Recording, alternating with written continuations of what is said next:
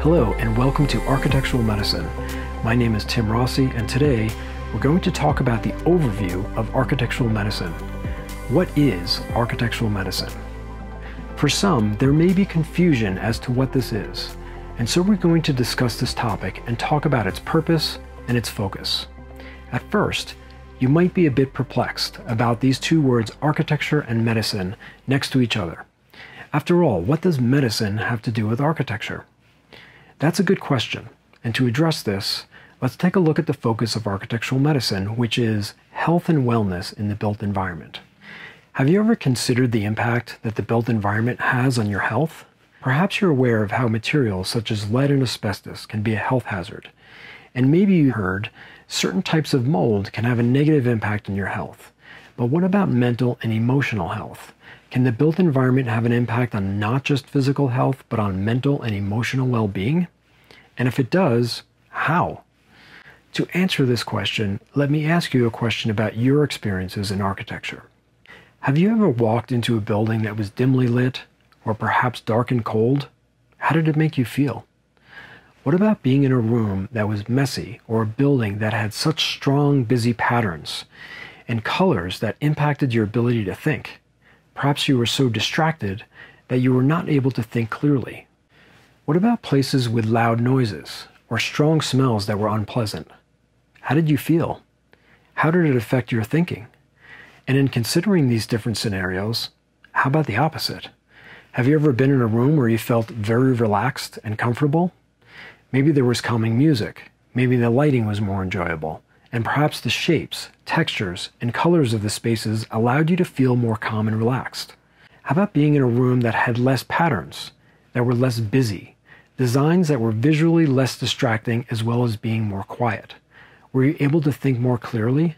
Were you able to be more calm, making it easier to think for working or studying? The built environment does have an impact on how you feel and how you think, as well as how it impacts your physical health. And architectural medicine works to bring this into clarity. You may have heard of healthy building, and while this field has provided and continues to provide great developments, they are typically focused on physical health, such as topics discussed earlier with lead paint and mold. While healthy building has been researching these physical impacts of the built environment, architectural medicine includes the larger scope, an impact of the built environment on complete health, physically, emotionally, and mentally, or psychologically. In the past 10 to 15 years, healthy hospital design has brought great awareness and focus on health in the building world. Yet what about the rest of the built environment? Shouldn't all buildings be focused on good health and wellness?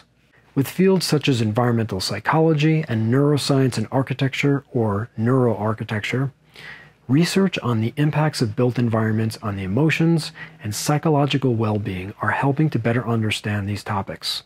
For instance, research within the past 2 decades in neuroscience have shown that certain shapes and designs, such as those with sharp angles, have shown a physiological response in the amygdala, the part of the brain that results in an increase in fear and stress and the common fight or flight response.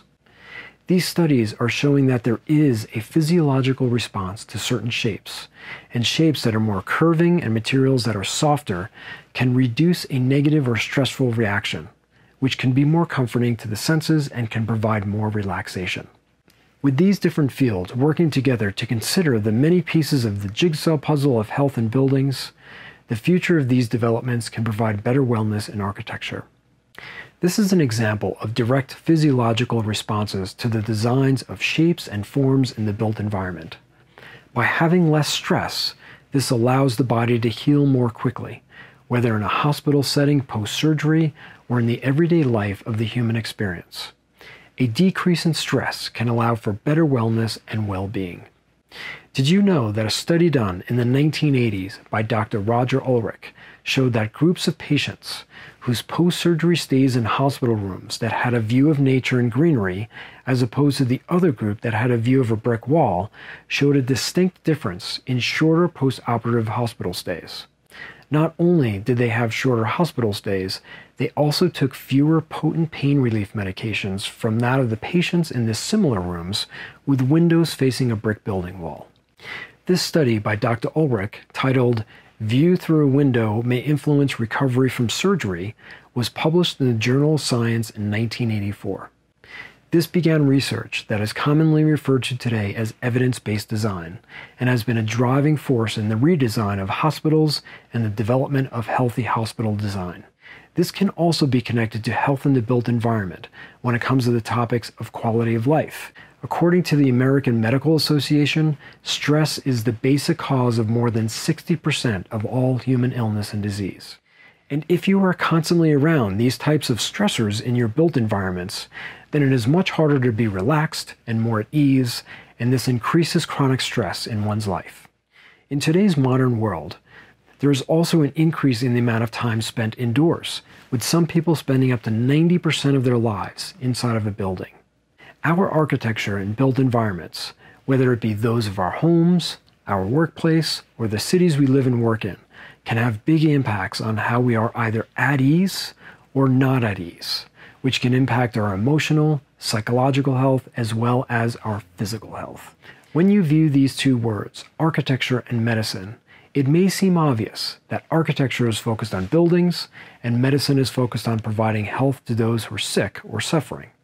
And if you question how the built environment impacts human health, physically, mentally, and emotionally, you have to view both of these fields together to gain a full picture of health and wellness and how this impacts quality of life. After all, when was the last time that your doctor considered or evaluated your built environment in terms of your health? And what about architecture? When was the last time an architect asked how your building is impacting your health and wellness? Architectural medicine works to bridge these two fields and to gain insights into how these professionals can work together in a better format. And being that there are already many groups who are either involved in the facets of this work directly or indirectly, we also strive to bring these fields into more common knowledge and to promote this knowledge and information that may not be as well known. These other fields range in scope from public health and epidemiology to the newer fields of biophilia and biomimicry. When you begin to think about these topics, you might begin to wonder how your spaces and your places impact how you think and feel. And this is part of the goal, to bring awareness to these concepts and topics. And so, this is a brief overview on the topics of architectural medicine and how the built environment impacts overall health and well-being. In future videos, we will explore how these fields can become better integrated and discuss the potential connections as well as the concept of the architectural doctor and the role of this professional. This process can build bridges to create better built environments for health and support integration between these professions. Join us next time for other topics on architectural medicine, discussing the many facets of buildings and structures and how they impact human health, from the single structure to the large city. You can follow us on social media. Check out our website and stay tuned to this channel with more topics on architectural medicine. Links to citations in this video are available in the video description. Thanks for watching. Until next time, be well.